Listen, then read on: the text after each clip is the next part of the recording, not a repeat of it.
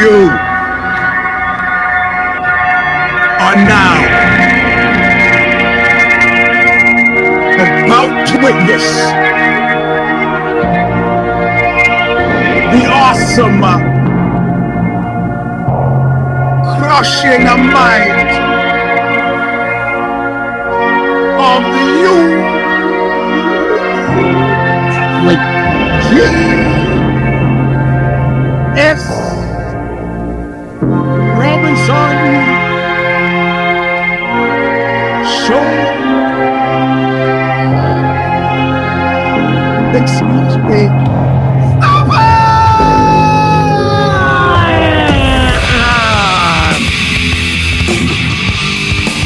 Welcome, my friends, to a late show, but that one that never ends.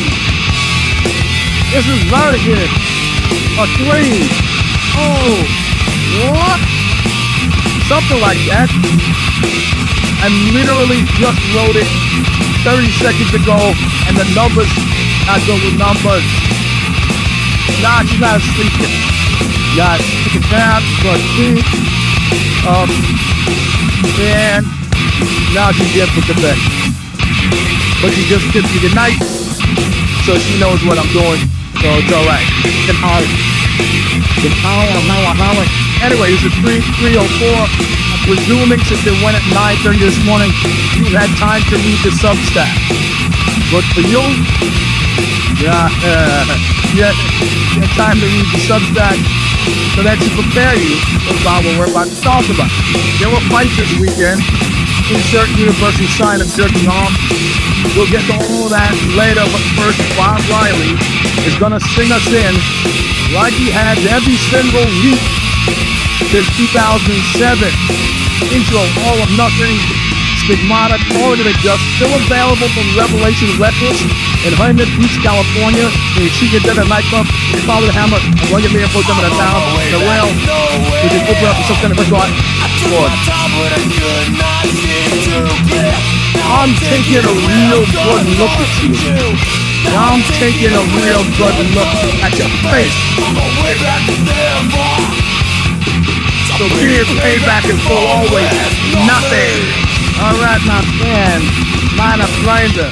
Let me look. I feel sort of embarrassed that my memory is shot to the extent that I do not remember.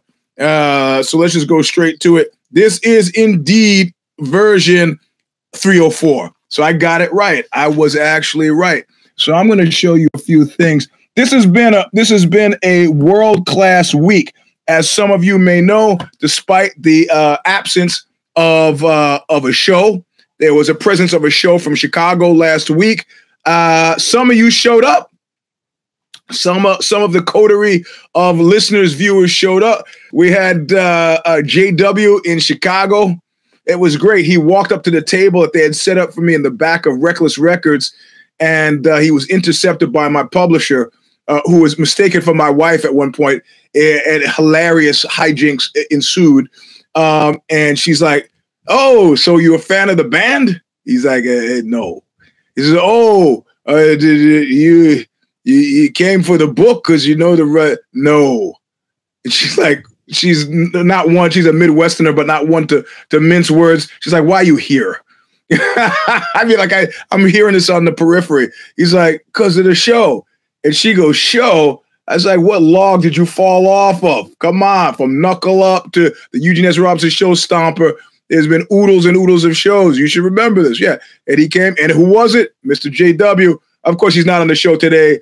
A little too much is a little too much, maybe. I think he bought the book. So he's like, "Yeah, the show." And now he's got a copy of the book. He's like, "Yeah, fuck this guy. Fuck this guy. I got shit to do. It's 9 o'clock in Chicago. I got to get to bed." And then also Mr. Idge showed up. Ian J showed up with his lovely wife, Anna. And they drove an hour and a half to get to the show, bought a bunch of merch. They bought the last puzzle, next to last puzzle box, or maybe the last one. Yeah, they bought the last one. And there was a prize connected to it if they got it finished in time. It's a 500-piece puzzle that has whole sections of like blackness and grayness, super hard to figure out. 3. And these people, everybody else was involved, but the 3 people who, the one guy came Saturday at the record store, and he was hot, fired up. Let's just call him TE, because I don't know that he's a fan of the show. Trevor, but he doesn't, I don't know that he wants his shit all blasted all over there. So Trevor bought one, and he was like, my wife does 1,000 beats. She kills it. She's got, I said, well, maybe you get the first prize. Dark horse candidate. That's why you can never bet. Was the guy who made the actual wooden boxes, which was a complete financial catastrophe for me, incidentally. Incidentally, the airline losing the books I was going to put in made me have to charge a lower price for it because it didn't get the special 8 left in the world thing. They also lost 3 of the fucking boxes. So I only have to do 7 boxes. I just got reamed all around. I didn't make any money on that, but you don't care about that. What do you care about that? You're listening. If you're here now, it's because you're listening to the free version, and that tells me all I need to know. That's fine. Yeah, puzzle box. Yeah. So the guy who made the boxes goes, listen, I don't know, it's kind of a pain in the ass, but I know, could you send me a puzzle? I just want to have the puzzle. Sent to the puzzle. Little do you know, sleeper cell in Belgium. His wife is a puzzle master. She put it together. She won. So now I got to give this guy in Belgium a present. You don't know it, but I don't know unless you mailed something recently. But at this point, USPS is deciding, and that's for everybody. UPS, USPS, FedEx. If you're sending a package to Europe, you clearly are rich and fuck you. So I can't say at this point now. I'm told the dude, look, you didn't even know there was a present involved. I'll tell you what I'm going to do. I'm going to bring it next time I'm over there, and you just have to find me, man. I'm not putting any more shit in the mail. It cost me $150 to send the dude the box. He paid some of it, but I had to, I paid up to it. It was a financial wash. It doesn't make a difference. All the boxes are gone. My office is finally looking like normal. I met Ian J, Mr. JW. Good time was had by all. I've met some of you before in New York too. It was good. Like I said, and Ian J even earned my undying love and affection because the standing offer is, if you listen to this show anywhere Oxbow's playing that you can get to, you're on the list. That's the deal. That's the way it works, and that's the way it will work. So, but he bought his own tickets. So that is my point.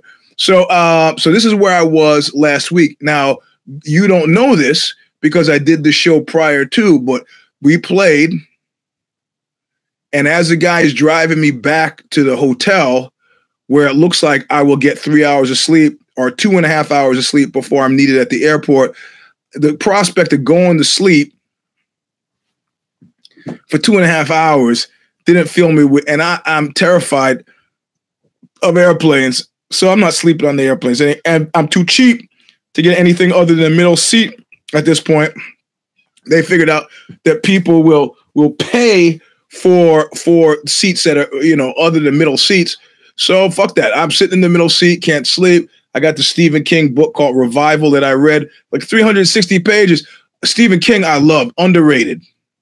Just because he writes popular books. He's no James Patterson. He actually writes good books, right? Good, simple stories, not fancy writing, the whole deal. But it's like a horror book. It's what you're known for. You could just make it a book. Okay, but not horror. I'm at page 260 and nothing remotely fucking horrifying has happened. It was like, it didn't get to horrifying until 320. And then I realized what it was. It's a Guy de Maupassant ripoff of The Monkey's Paw, a little more sophisticated. I don't want to say ripoff. I like Stephen King. It sounds kind of, but this is what I was reading instead of sleeping. I couldn't sleep because I keep thinking about the doors popping off the plane. And then I had great seatmates.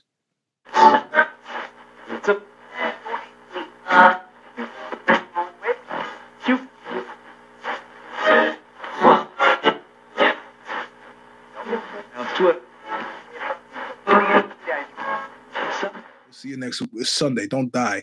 Don't die, Blondie. Don't die. Don't die. Don't die, Blondie. Don't die.